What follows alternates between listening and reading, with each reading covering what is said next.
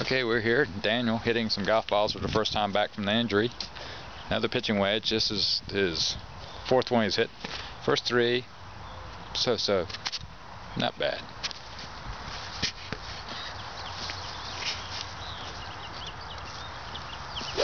There it is.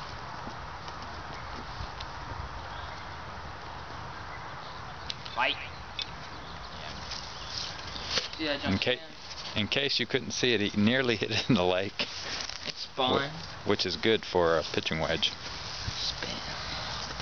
And I guess it's fun. I don't know. It hit on some hard pan over there, so it stayed short of the lake. Which there once was a time where he'd have to hit a 3-wood and barely get to the lake. So now he's got a wedge and nearly made it.